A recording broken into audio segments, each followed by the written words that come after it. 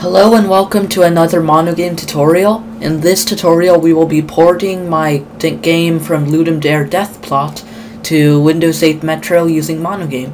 So the first thing you want to do, once you have obviously Visual Studio 2013 and the game that you want to port, and .NET Framework and all of that, and you have to have Windows 8, is you want to go to the MonoGame Codeplex, which is monogame.codeplex.com, and the link will be in the written tutorial. And you want to go to downloads and download the latest version, which for me is 3.0.1. So you want to get the one for Visual Studio 2010/2012. If you're on Visual Studio 2013, you actually want to go to build.monogame.net/job/develop.win and download the latest installer. So mine is from January 30th, MonoGame installer -3-2.exe. I actually do not have the latest installer. I have one from earlier in January, but no matter. Now in Visual Studio 2013, mine's Ultimate, yours will probably be Express for Windows. You want to go to New Project, MonoGame. If you installed the installer, the templates should be here. Windows Store SAM or Windows Store Project, depending on what you want. Deathplot 8. RT, because it's also for RT. And I'll create that. You can also retarget it to 8-1, because 8.1, why do I say dash? 8.1, because standardly it's Windows 8. So anyway, let's test this. You can test in the simulator or just a local machine. So, whoops, actually did a local machine. Okay, well, I'll test in the local machine so you can see the generic blue screen showing that the templates worked, as you can see.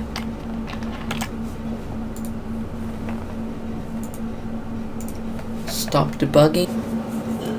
Now we can actually add content.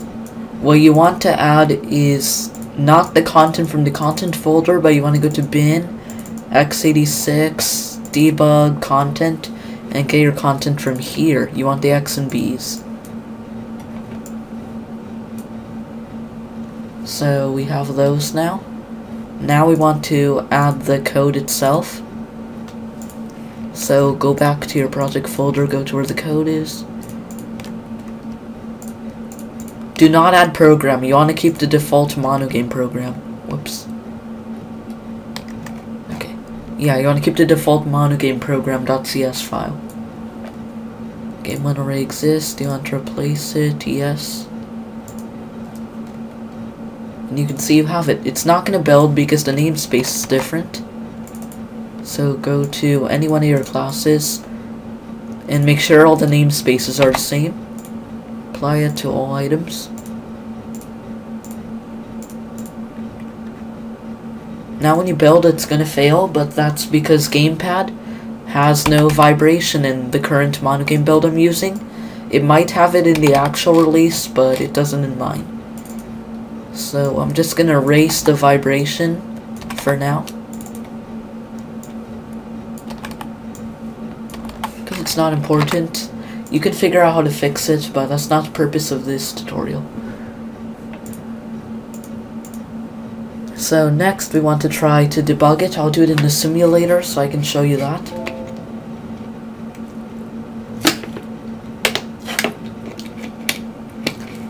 And there's going to be an issue because you cannot load textures. Bullet Player 1 is a non-content file.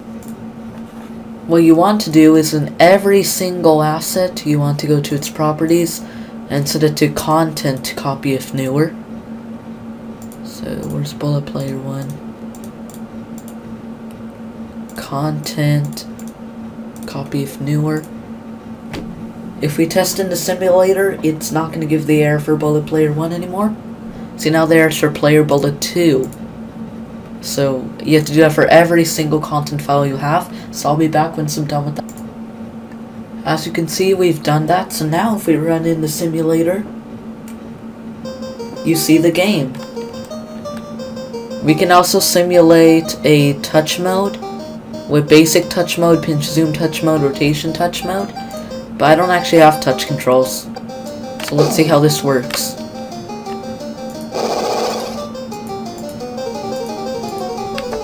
As you can see, not very well.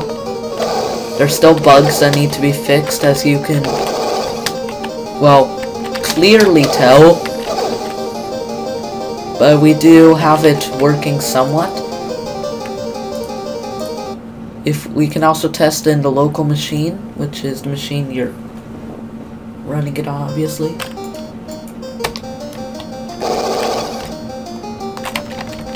And we notice this issue. I'm actually having this issue on the Windows Phone version of the game. So, hold on, this volume's rather loud. I'm having the issue on the Windows Phone version of the game, so it's not even an issue with the MonoGame port. Oh, I know what the issue is. That's because of the way I do bounds. So it has nothing to do with this video. In fact, your game will probably work, and I figured out how to fix that, so that's great for me. Anyway, that's how you port your game to Windows 8.1 in MonoGame, or Windows 8. This one's Windows 8, not 8-1. Why is this open? So that's how you port to Windows 8/8.1/RT. If you want to publish it to the Windows Store, you need $19, which also allows you to publish to the Windows Phone Store.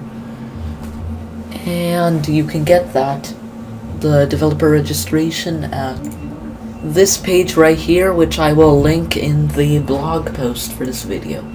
So that's how you port to Windows 8, and I'll see you in the next video. Next one will probably be Linux, incidentally.